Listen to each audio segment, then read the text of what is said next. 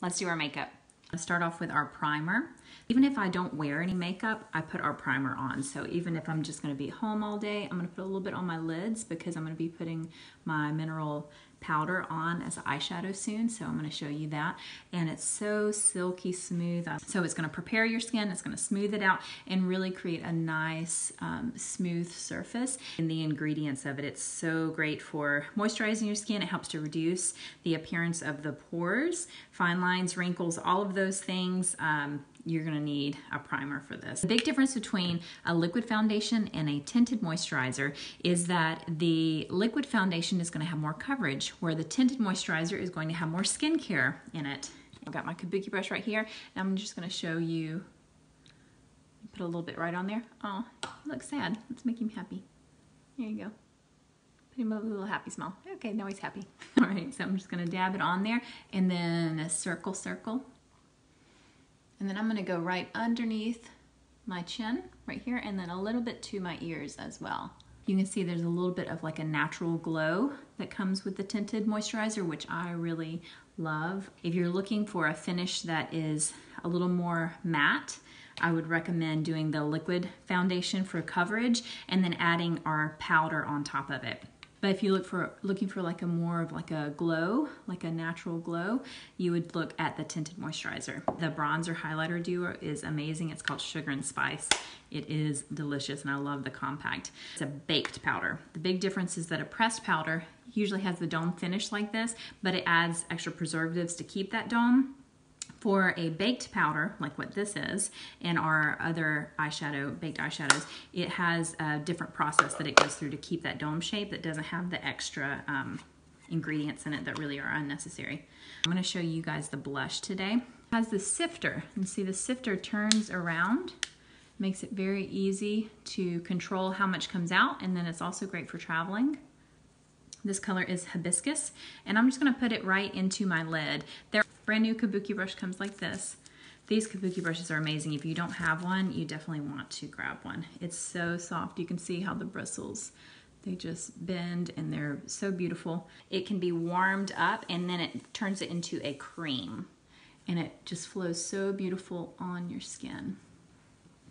I love this color. So I probably should have showed you guys the concealer first, but I got a little excited. I love that coloring, it's so pretty. So that's the Hibiscus. I'm gonna blend it in a little bit as we do more with our concealers. We've got our concealers, we've got a good neutral tone, we've got a green, and then we have our pink. And the pink is going to be especially great for like under eyes, so I'm gonna do a little bit of that. The green, if you look on the color wheel, it's actually the opposite of a red. So if you've got blemishes and things you're trying to hide, the green will help to conceal blemishes.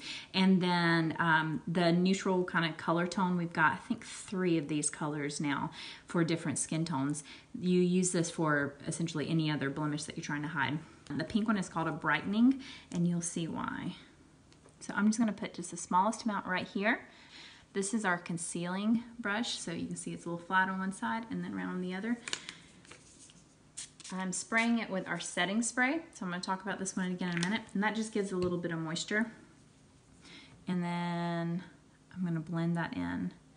You see how it immediately takes away that kind of under color? I love this brightening. This is the one that you guys love the most too. There's so many things you can do with this brightening one. I've seen you can do on the inside to open up your eyes. You can do above your brow. So I'm just gonna get a little bit on my brush and go up here. Creates a good base for eyeshadows too. This pink brightening concealer. I'm gonna use the highlighter part with my angled blush brush, and I'm gonna go right at the top.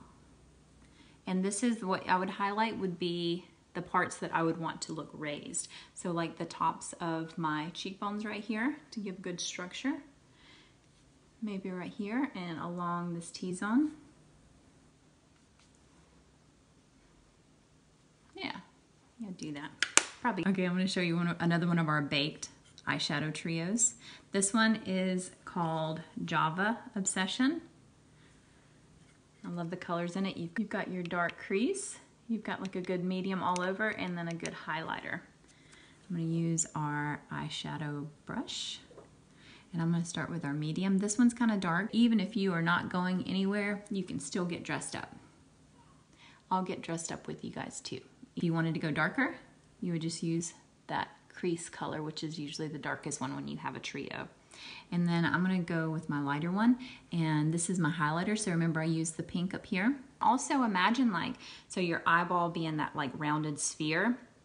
When you're painting, if you want to create the illusion of a sphere, you make the rounded part that's closest to you the lightest. So what you're doing for your eye is the same thing. You're putting the lightest color at the part that's closest to you and essentially putting a little dot here with a lighter color. So I'm going to do that on both.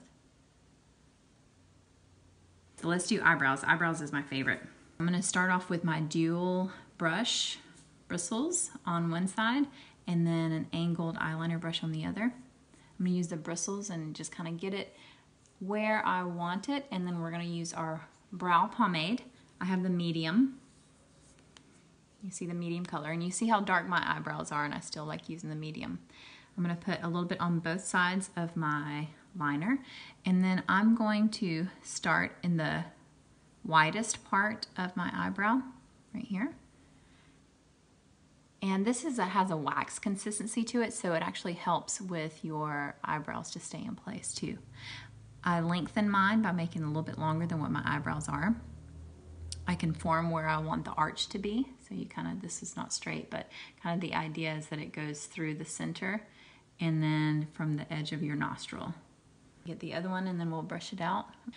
One thing to remember too when you're doing your eyebrows is they really don't have to be identical. A phrase I've heard is they're more like snowflakes instead of twin sisters. I love our brow pomade. Our brow pomade is my favorite makeup product. You can get it as a set, and if you don't know what you're doing, 1 point brow set. It comes with stencils as well. So if you really are just starting off adding brows, you can use the one with the stencil, and that will give you a very good idea of how you want to shape your brows. Our mascara is organic. It is a matte look to it. I'm going to show you guys the brown. It uses so coffee extracts for color and then rice extracts to create the length. Is after you've been putting minerals on your eyelids, they naturally are going to fall on your eyelashes, and it's going to create a little bit more volume as well. So that's why I try to save the mascara for last. Another trick that you can do is do mascara very first, and then those minerals will fall on top of the first layer and create even more volume as you put the second layer on at the end. I love knowing what the ingredients are so close to my eyes because that's the one thing I wear every day. So the good final way to take care of your makeup to make it last all day is the Set and Refresh. It is hydrating. The ingredients are so good for your skin. I use this even if I'm not wearing makeup, because listen to some of the ingredients. It's like green tea, it has black willow bark extract, neroli flower oil, jojoba oil. It's just all good for your skin. Or on top of your makeup, you just spray like this, and it will refresh in any part during the day. Lips, let's not forget lips. Okay. Our lipsticks have a scent of vanilla to them. And as you can see, they go on very creamy. Gorgeous colors too. This one is called Lavish. All right, so this is Lavish. All right, so this is our after. Thanks for doing my makeup with me. Let me know what tip or trick you learned, or maybe one of the colors that you especially loved. And yeah, let me know what you guys think. If you have any other questions or comments, let me know below. All right, thanks guys, bye.